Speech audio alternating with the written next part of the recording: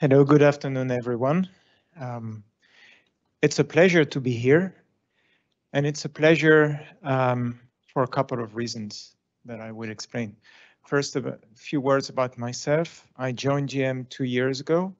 I lead the software-defined vehicle architecture for the company, so that's covering vehicle hardware and software, the cloud and mobile, and how everything interconnects. And in the last 2 years, we've been very busy building our first software-defined vehicles, and it's going to be a journey, but we're almost ready for shipping code in production, and so that's an important milestone for us. But that doesn't relate to Eclipse.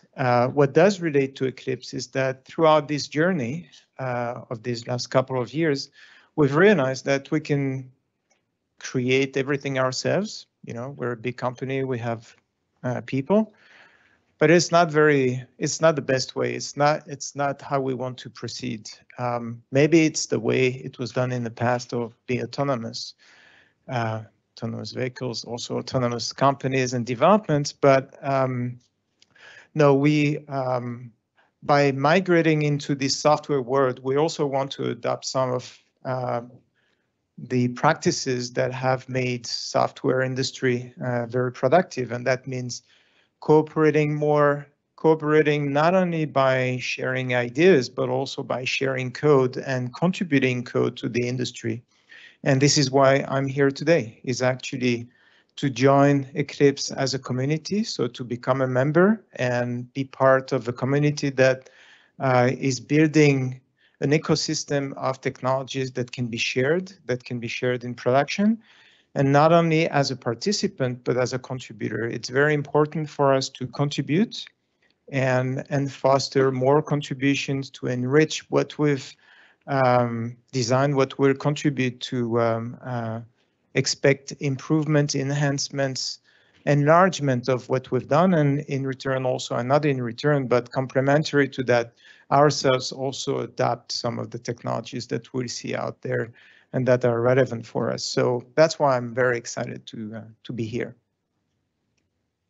So our first contribution is named uProtocol, and the underlying sentence is important. It's uProtocol is really about connecting automotive apps and services everywhere, and hopefully throughout this presentation you will understand what this is about and why we believe it's an important, let's say, foundation for building an ecosystem and gluing things together.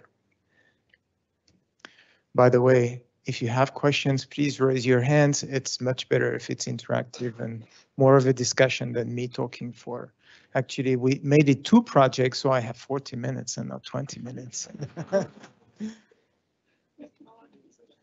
So first word on, what challenge are we solving with or are we addressing? And everybody knows that, so I'm not going to spend that much time on it, but the automotive industry and OEMs have been designing highly complex products made of tens of ECUs interconnected, communicating and delivering, what we know as vehicles. But the software is really helping the hardware deliver the resulting feature. So it's a hardware-centric approach, and the whole industry, the whole supply chain is geared and optimized for designing these kind of architectures. Now, when we talk about software-defined vehicles, this is the right-hand side. The left-hand side, you see the internal of the architecture. So when you're designing software, everything is dependent on the underlying hardware. When you're designing a software-defined vehicle, you want, most of your asset become the software, and you don't want to redesign the software every year and for every model, and for OEMs that have multiple brands to design one version for each for each model. So you really have a paradigm shift in how you design vehicles from very hardware-centric, all the hardware details are exposed to the software, into a world where, you want to protect your software from, the underlying hardware so that it can migrate. You want your customers to have the look and feel and the experience that they're now used with using mobile phones or PCs or any smart device, really. So you want that same experience. And at the same time, the underlying hardware will evolve to support these software trends. And with a lot more compute, we also need to design the hardware differently so that it sustains the software evolution and the software productivity that we need, given the massive amount of software that we have inside. So that's our challenge as an OEM and as, I guess, all OEMs, is how do we ensure that transition beyond the OEMs as an industry? How do we ensure that transition and all of us still remain relevant in that new world that we're creating that will be very different from what we've known up to now? So our vision is actually to start with much broader than vehicles. You know, up to now, the left-hand side of the previous slide was the architecture of the vehicle. Now, the vehicle is one device out of an ecosystem that we want to build. And that ecosystem is a fleet of vehicles, millions of vehicles connected to the cloud, potentially to multiple clouds, mobile phones connected to that network of vehicles and cloud environment, customer mobile phones you may have for fleet management, you may have fleet managers, you may have other partners connecting to that interconnected system of devices. And this is the new world. It's not about designing vehicle. And by the way, vehicles themselves are a network of devices. So if you zoom into the vehicle, you also have a network of compute islands that need to communicate. And so the question is, how do we build that environment where software is running on vehicles, is running on cloud, multiple cloud environments, mobile phones, possibly other devices like charge points or other related devices that contribute to the automotive ecosystem. And you have tens of millions of those devices just for one OEM, let alone, you know, the industry overall. And the software is, if it's distributed software, you know, the best approach is you have services, some software components delivering services, other software components using those services to deliver, let's say, customer features. And they're all spread. So you can have services and apps inside the vehicle. You can have them in the cloud, on mobile phone, on any device. And now each device is different, is built differently, has a different operating system within the vehicle. You will have deeply embedded systems with classic AutoSAR, others with adaptive AutoSAR, others with Linux or Android, multitude of operating systems, multitude of languages. Cloud is also the same. You have mobile phones, so here diversity is only, let's say, 2 platforms, but still. So when we're writing software, we want to be productive in that diverse environment. And at the same time, we want this distributed software to be connected and exchanging the data to deliver customer features as needed. So that's our vision. That's what we embarked on that journey 2 years ago. And when we embarked on that journey, we thought, you know, the previous slide is nothing new under the sun, really. If you look at the internet to start with, you know, when you type CNN.com, you're accessing a service. It's a web service. You're sending a request. You're getting back the web page. So you have a service. Your web browser is the app. And so what's new? You know, it's been around for decades, and it's working very well. Well, as it happens, our world is more complicated because, we have local services within the vehicle. Some of the services are remote, behind firewalls or not. Some devices are not accessible. For example, if you want to connect your mobile to your vehicle, you can't cross telecom boundaries like that easily. So yes, it's the same, but it's also different. IoT networks are very similar to what we want to build. When you have millions or billions of devices connected to the cloud and uploading data, it's somehow what we want to do, right? We want to have our vehicles uploading data that we can capitalize on, analyze, and use. Well, vehicles are not typical IoT devices, right? Typical IoT devices are very small. They're only uploading data most of the time. They're not downloading data. Vehicles are very heavy users of data. They have huge amounts of compute. And they're communicating not only with the cloud, but with other devices like customers' mobiles. So yes, it's the same, but it's different, so not directly applicable. And last but not least, you know what? Most OEMs have connected vehicles today. Most vehicles somehow can have the capability to connect to the cloud. So it's already existing, you could say. Yes, it is existing, but it's very, very tedious. It requires a lot of effort, a lot of custom work. Every feature requires manual work, and it's not efficient. So what we want, to summarize, is we want to leverage all of these technologies. We don't want to reinvent our own thing just for the automotive industry or just for GM. So we want to adapt, but we also understand we will need to adapt those technologies to match our requirements and to build the vision that I described earlier. We want no lock-in. Open source, there is sometimes a confusion between open source and proprietary. You can use an open source software, but be locked with a specific vendor if only one vendor fully controls that software. And so we don't want to lock into any specific vendor.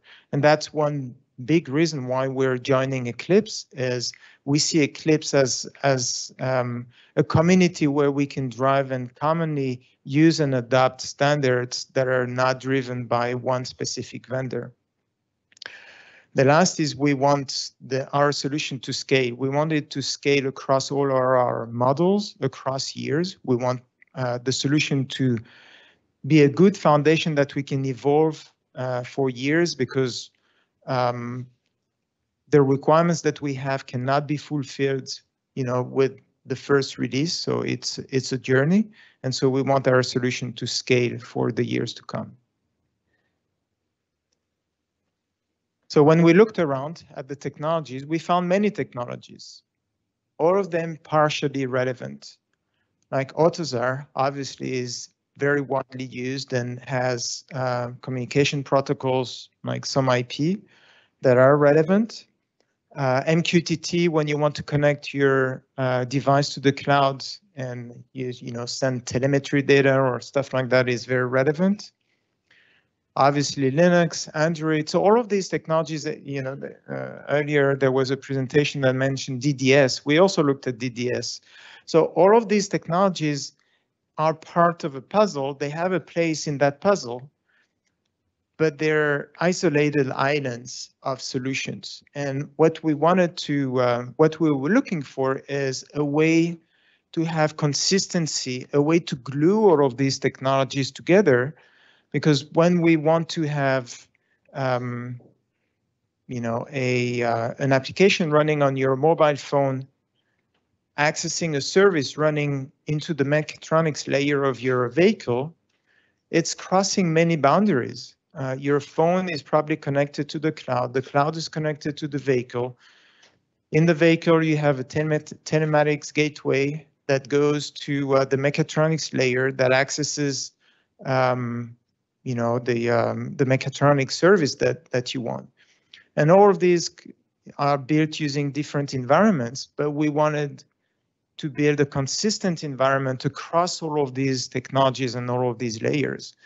And so that's how we came up with that idea of defining a protocol that that is really the glue between all of these technologies that can be used as a consistency layer across all of these technologies to connect apps to services, regardless of where the service is running and regardless of where the application is running. So uProtocol is not the universal solution that will solve all of your problems, but it does solve an important problem, at least that we had within GM, and I'm assuming and suspecting many OEMs are facing, which is to connect apps and services running in a highly distributed environment and heterogeneous environment. So, one question. Sure. If U is not for universal, what is it then? It's for you.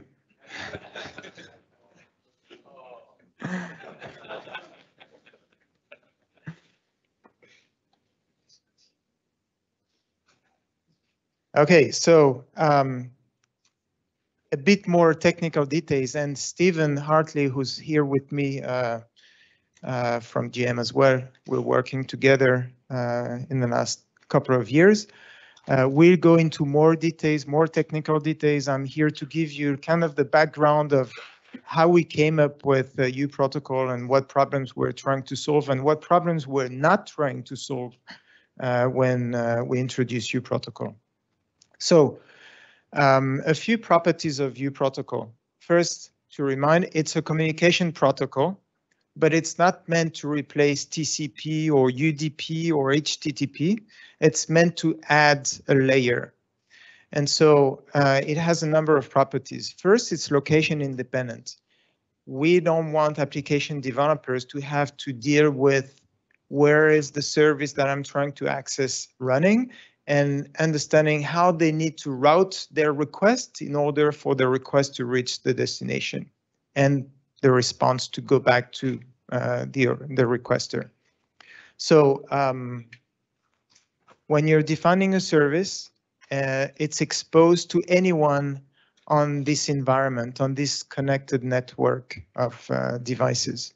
Second is we needed a generic way to define the location of a service. And so we adapted URI as the, let's say, the schema for defining a service. And I'm giving you an example here where you see, you have, it's fully compliant with URI. So you have the authority if you want. If not, then it will look it up. The system will look it up for you. Then you define the service, you define the version, you define exactly what you want to subscribe or access. And so the protocol doesn't define the services themselves, but it defines how you define the service. And then that definition is used to route the request. The framework itself is really based on a service-oriented architecture, obviously, because we have apps and services that want to communicate. But it's an event-based architecture, meaning that we are leveraging event propagation and event routing to implement the various design patterns that we want to support for communication. And so far, we've identified 3 that are enough for us. One is PubSub. So if you have a service who's publishing information, anyone can subscribe and be, let's say, receive the information whenever an information is published. The second one is notification. So in that case, a service is able to notify a specific set of applications that need to be informed by the service of a given event.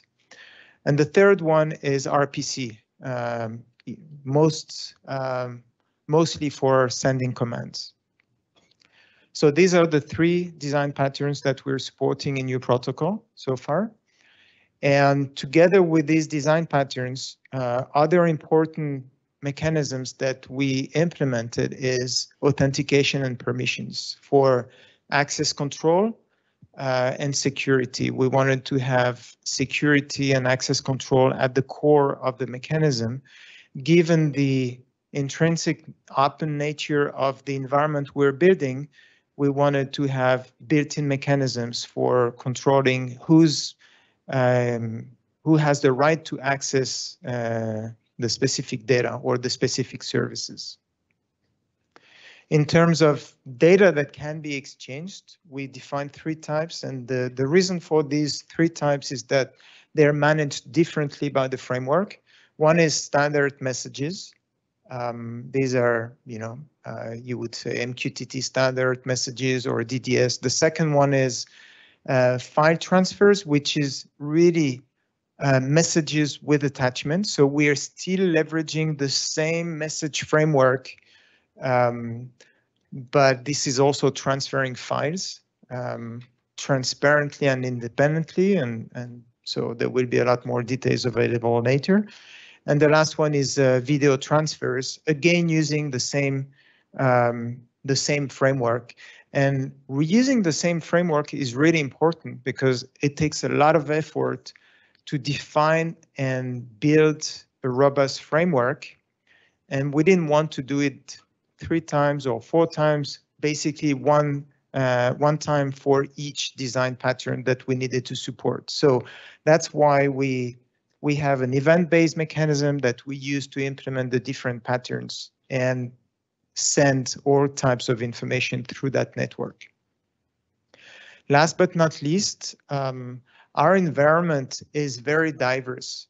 We have many brands, many models. These models evolve over the years, and we want the same piece of software to run across all of these vehicles, which means that the same piece of software has to adapt itself to different vehicles or to different customers' environment. And so the discovery is the mechanism that we've defined to store the configurability of all of our vehicles and all our environments that are queryable by the software components, basically the apps and services, so that when you install an app or a service on your vehicle, it can query the capability of the vehicle so that the same software will run on any vehicle and not try to open the rear door if there is no rear door, as an example. Any question here? All good. That part I will skip. I will let for Stephen to go into the details. Just remember that we've built the protocol in layers so that we can separate problems and address them separately, solving them independently, but in an interoperable way. And that gives us a lot of flexibility. I mentioned that we want to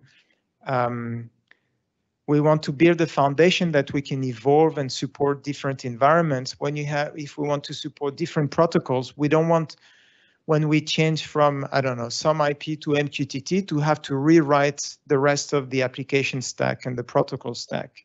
So that's why we designed layers to support that diversity. And this will be my last slide, and then I will open for questions.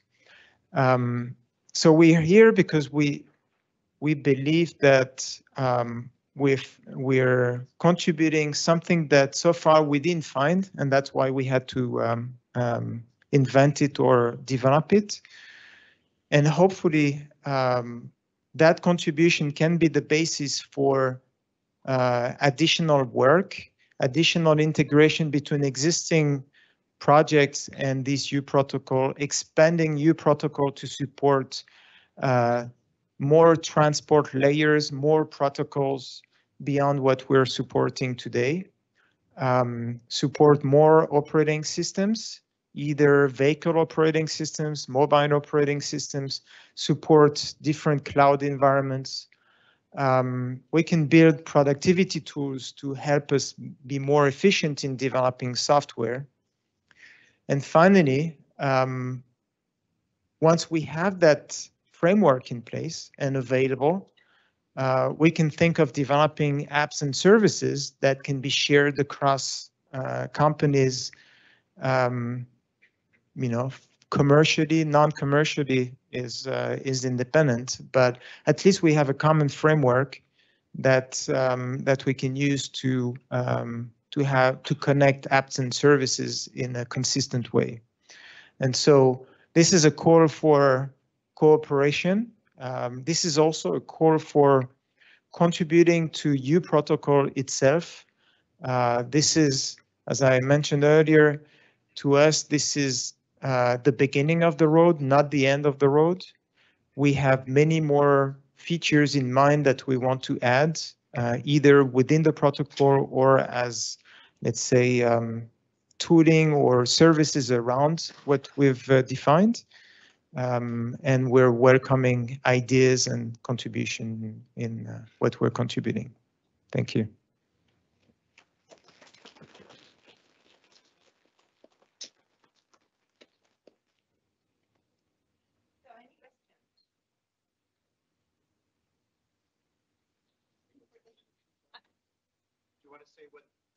Yes, so thank you, Stephen. So there's a color code that I didn't explain. The dark, or let's say the black, are what we're contributing. So we're contributing 2 projects. One is the SDK, which is the foundation. It includes the specification of the protocol and basic libraries to construct headers and payloads that are necessary to send messages through the framework or through the infrastructure. It also includes test files. So it includes everything that you need if you want to support uProtocol on a new operating system, on a new language, then that's the starting point. And so that's kind of the foundation. And this is, so that's the first project. Obviously, that's not enough to build the product. So for our own needs, we've implemented that specification in a number of environments, and one of them is actually Android. And so that's the second project that we're contributing, which is an implementation of uProtocol running on Android. And that implementation of uProtocol on Android is actually embedding first a transport layer that is based on Binder, because Android is using Binder to connect processes together, and MQTT because our Android uProtocol needs to be able to talk to off-vehicle apps and services, in particular in the cloud, and that's using MQTT. Doesn't mean you have to use MQTT, but if you happen to use MQTT, that's one way that you can use to have apps and services communicating over internet. And so this is our these are our 2 contributions, hence 2 projects. But again, there is a lot more that can be done in this space.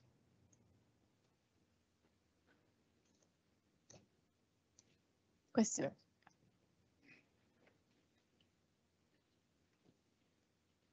Yeah, thank you. When I see here uProtocol for Android, does it mean, is it an Android service or something running on the framework? Yeah, these are, as Stephen will explain tomorrow, in order to implement uProtocol on a device, you need to have a set of core services that are running on that device to enable routing of events, basically, and discovery of the service location that is a prerequisite to know where you have to route these events. And so when we say uProtocol on Android, that means we've implemented those services as basically as processes running on top of the Android framework and exposed as through AIDL interface. You can connect to the framework using some AIDL interfaces, and then the content you're transferring is compliant to uProtocol, and then leveraging the services that are defined using uProtocol to access, let's say, services and send commands and do what uProtocol can do.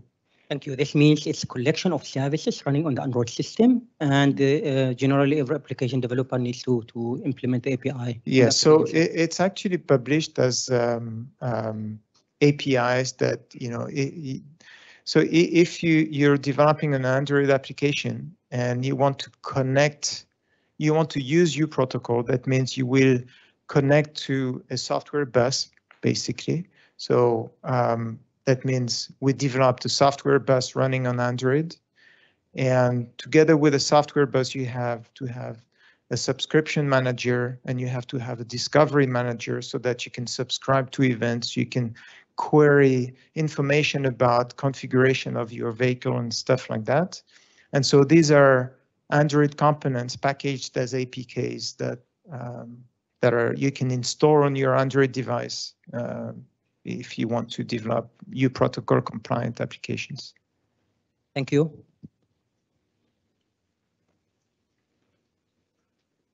Thanks. Thank you.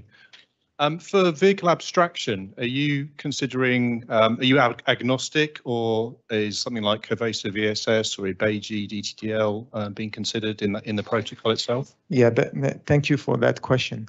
So uProtocol itself is agnostic to how you define the services, and that always in what we've architecture, and in particular uProtocol, we do our best to separate concerns.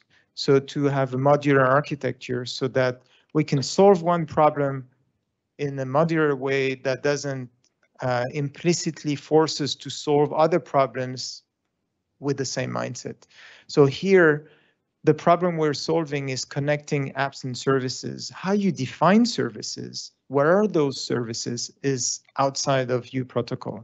Obviously, if you don't have services, you don't have much, because you have a protocol to connect apps and services and no services. So you do need services. And I think as part of the overall industry effort, we do need to come up with a set of standard services and avoid having every OEM and every tier one and everybody reinventing their own services, at least for those standard ones. And Covesa is a very good place as an example to do that. So you could imagine having uProtocol compliant Covesa or VCS, VSS services, but we left it as complementary technologies. Thank you. Go ahead. Test. Yeah, since the microphone is so close to me, I thought I'd take this opportunity. So there was this bubble productivity with VS Code, Eclipse, IntelliJ, and so on. Is that something you already provide in terms of extensions to support users or developers, or is it on your roadmap? So anything that's great, just ideas I threw on the slide, ideas that hopefully some of you will pick up, but not in our roadmap. Okay. And thanks. or some of them are, but they're so far proprietary, and we don't have any plans to expose them. How would somebody go about if you wanted to secure a connection over UP? Would that be left to the application? Would it be done in UP, or would it be done in one of the endpoints? So it's again, it's complementary, and it would be done at the lower layer using TLS or anything that is appropriate. So we don't address the protection of the communication, because we assume that the protocol that we're supporting at the transport layer itself is capable of doing a secure transmission. All right. Okay, one more question from me. From a real case scenario, for example, I have an application that speaks the Android AIDL language. It connects to the Android Automotive OS HAL API, and it also wants to connect to a REST service, so HTTP communication. Would the uProtocol help me to be the adapter, the one and only, to communicate via all of those APIs? Did I get it correctly? So if you have a REST API that's already existing and implemented, you have an API. So Yeah. that's it. So what we're solving here is if you don't have an API, if you don't have an implementation, especially one that's crossing all of the domains that I mentioned, what you have to do, currently what we have to do, and I guess everybody has to do, is if you want to communicate to the cloud, probably you're going to use a REST API. Then if you want to communicate to the vehicle, probably you're going to use, I don't know, MQTT. And then within the vehicle, okay, maybe you're going to use DDS. And if you're within Android, you're going to use AIDL. And every time you cross a boundary, you have to redo the work. You have to reinvent a way to create the bridge and maybe transform the data. And that's very tedious and very error prone. So you can either continue doing that, or you can use uProtocol as the glue logic, or as the glue that enables to create. You still have to create the bridge, but you only create it once, and that's it. And then once that bridge is built, any service will just flow throughout the system, and any application and service developer will not have to take care of that problem anymore. So we solve the problem once, and then it helps, or it enables apps and services to connect without understanding how it's done under the hood. Okay, thanks.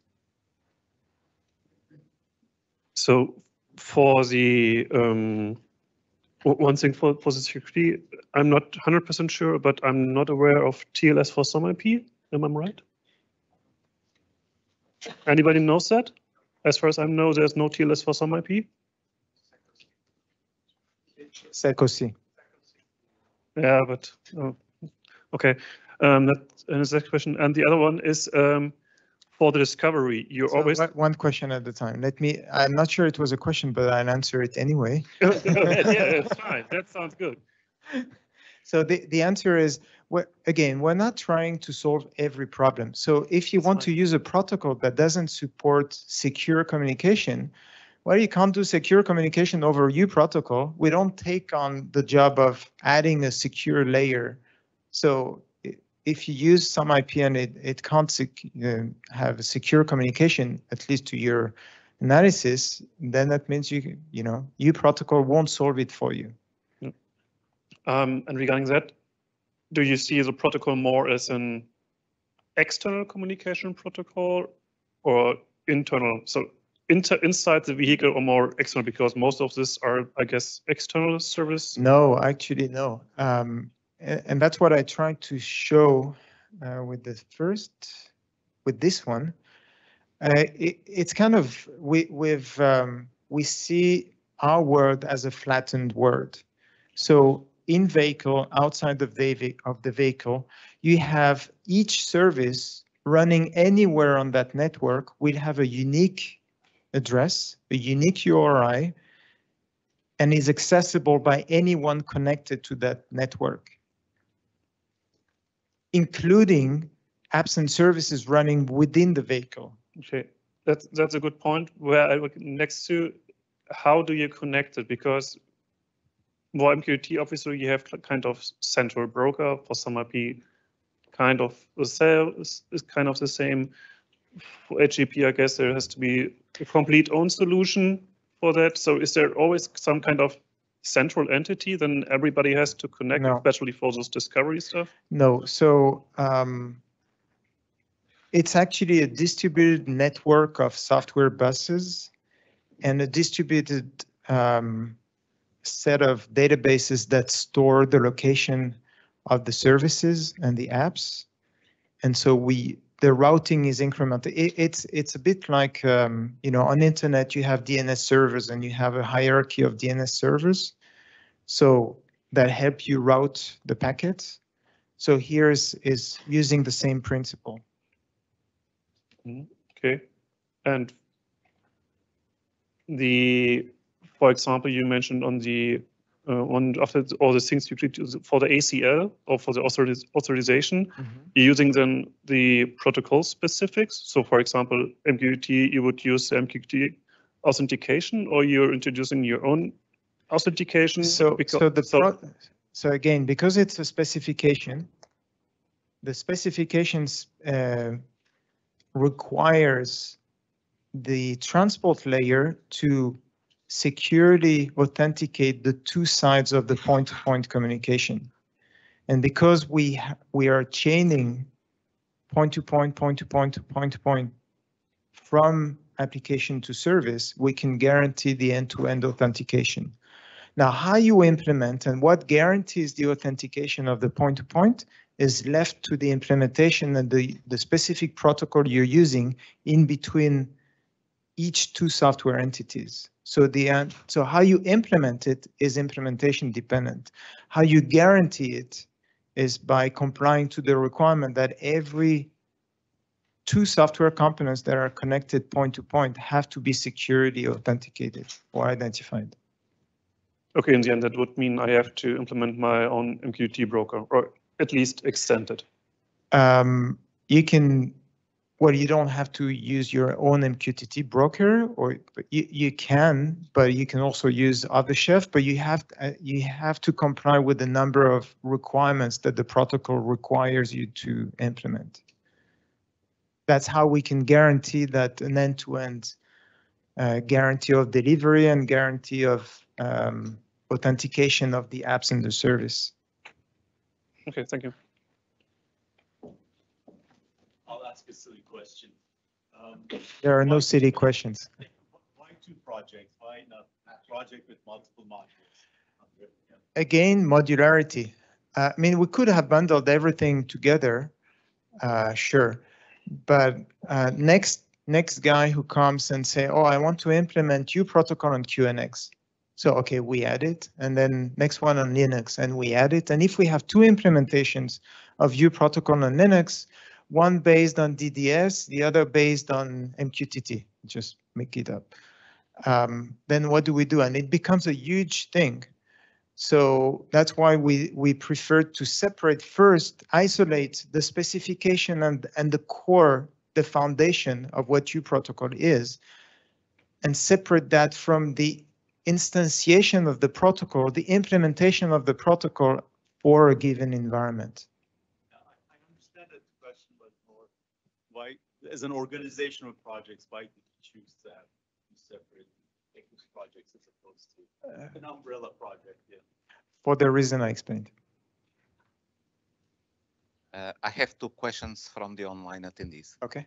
So someone asks, Gabriel and Carlos from Zetascale, they ask the same question. This is very similar to a project in the Edge working group. Have you heard of Eclipse Zeno? Eclipse what? Zeno. No. No? Okay.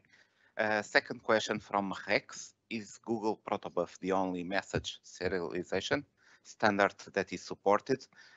What about local IPC? What about what? Local IPC. Yes. So the protocol is structured. We're using cloud events, and cloud events, as any, I guess, communications protocol, is splitting the header that is needed to basically route the information from the actual payload.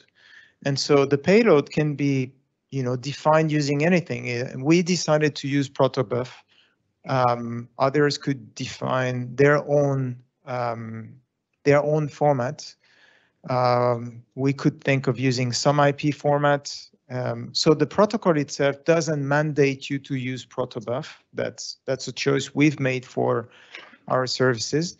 Obviously, if we want to support multiple either serialization formats or formats, payload formats, we would need to have translators and bridges that are able to translate from one format to another in order to ensure interoperability. And we chose Protobuf because it was ubiquitous, widely supported. It comes with its own problems that we're discovering, but it also has its own advantages. So far we only support Protobuf for the payloads, not mandated by the protocol. That's only our choice. We could think of supporting multiple ones, but that if we want to ensure interoperability, that would require making sure that we can transfer from one format to another.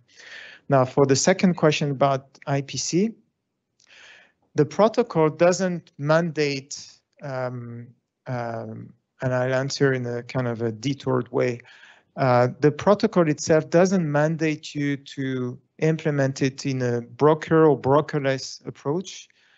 It doesn't mandate you to use, let's say, a standard communication protocol, be it UDP or TCP or HTTP or whatever. It's a transport layer decision. And one of the transport layer that you can choose is an IPC mechanism. You can choose sockets. For Android, we use Binder. You can use any IPC mechanism as long as it complies to some requirements. One of them being to secure or to authenticate both sides of the point-to-point connection. Thanks a lot. So is there any other question to this project? Because we have, actually I do have, yeah, it's related, but okay. So the communication performance of some IP is not as good as DDS. So some OEMs try to switch from some IP to DDS and combine with adaptive AutoSAR. For the P3Com, is it possible to integrate into adaptive AutoSAR COM module? So this is in part for the P3Com project as well. We could follow up. That will be good. Exactly. P3Com? P3Com is not me. I cannot answer. Yeah. So anyone has an answer to that? Want me to answer the question? Yeah. And it was whether it could be integrated with Postgres. Yeah. Let's just say yes. It hasn't been something we've done so far, but yeah, that would be possible. Yeah. It's not there yet, but it is planned. Not planned. Not planned. Okay. Just. Well, yeah. Yeah. Then I was actually interested in the previous talks about IceRox, IceOryx, and P3Com, and all of these mechanisms are actually at the layer 1 of the uProtocol, and we could take advantage of any mechanism that will optimize event transfers from one point to another. And for some applications and some environments, throughput and latency is not so much of an issue, but for others, and especially for high throughput compute like an ADAS system, it is very important. And in these environments, paying attention to the performance of the communications framework is really important, and something that we've been paying attention a lot to implement uProtocol for these dedicated devices. Yeah. So. One question still in one of the slides, the one with the overall ecosystem, you show also one adapter to adaptive AutoSAR, I think, uProtocol AA. No, if you go to the ecosystem slide, the latest you show. Oh, yeah. Yeah, I can see the UPAA in the vehicle. Mm-hmm. I think it's referred to adaptive. Yes, correct. Okay. Do you have already some ideas about how to interoperate with adaptive, since adaptive, at least to the COM module, is trying to do more or less what you are trying to do, but locally to the vehicle itself. So at the end, for adaptive is not a matter of transport protocol, but they are also defining the top layer. Not specifically for adaptive AutoSAR. I can tell you we're deeply looking into some IP and its discovery mechanism and how we can integrate it within uProtocol, or let's say have an instance of uProtocol running, let's say, based on some IP. So that we're looking at, but for adaptive AutoSAR. No. Yeah, so there's a question also from the online audience. Do you have any metrics on your performance? And which follows up to a question I also want to ask is, you are implementing this in vehicle, right?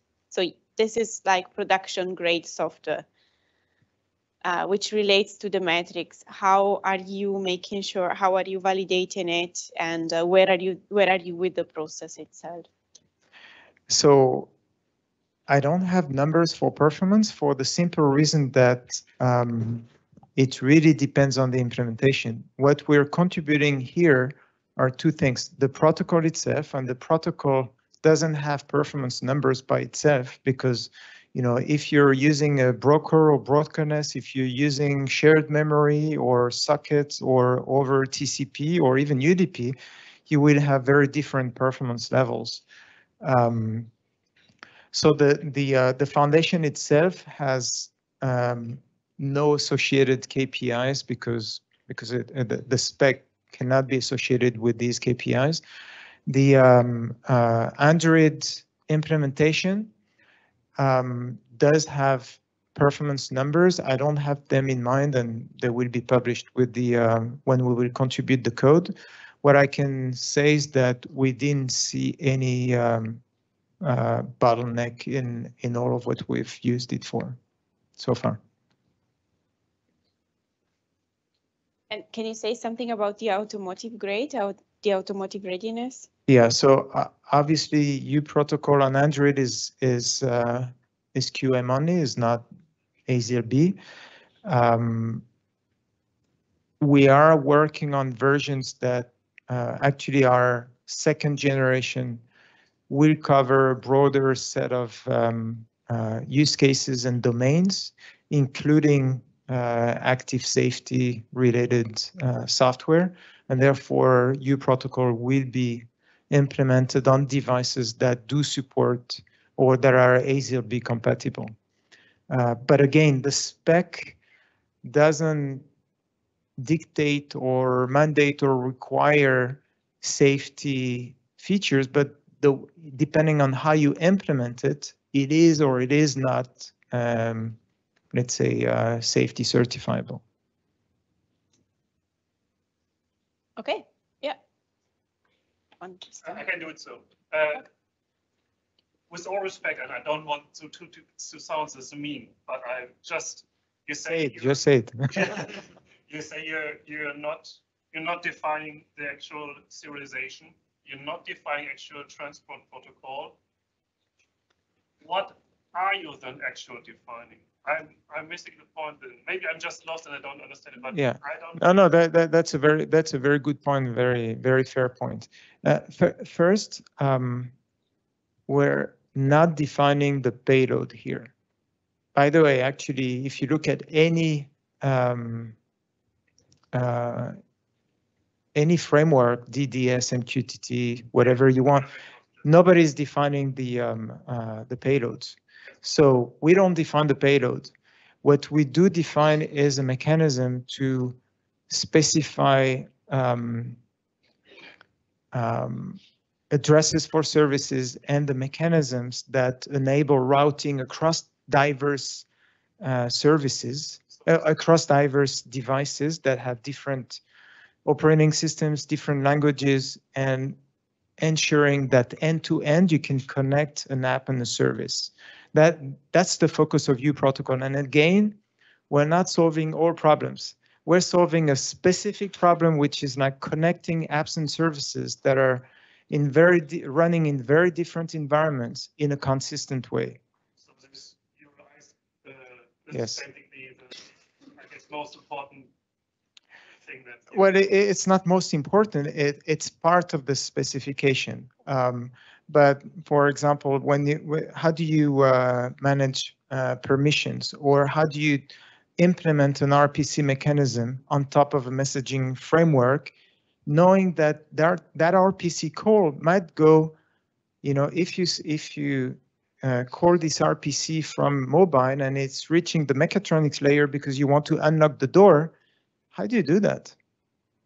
How do you do that knowing that it starts from Android or from iOS, it goes in the cloud environment, has all kinds of infrastructure, you have to route it to the vehicle, to the thematic gateway, then reach the mechatronics layer, do the stuff, send it back, all of that in a consistent way that is transparent to the developer.